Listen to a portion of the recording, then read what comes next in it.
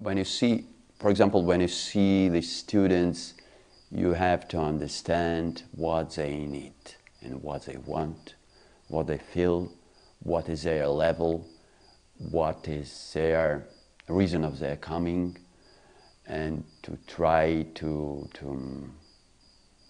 give them what they need. For example, Class Canada here, it's a community. It's the people who wants to feel themselves free, to have a little bit from the style, a little bit from the smell, a little bit from this and this, and they asking questions and they want to know this and this.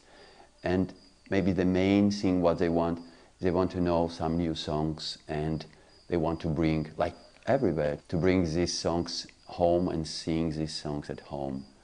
And I can say that at different workshops, different ideas and different questions.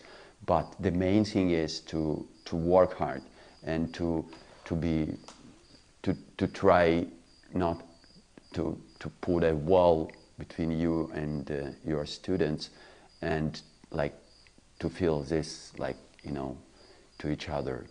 This is the first in the main step, how to have them, and they will have you same time. Yeah, so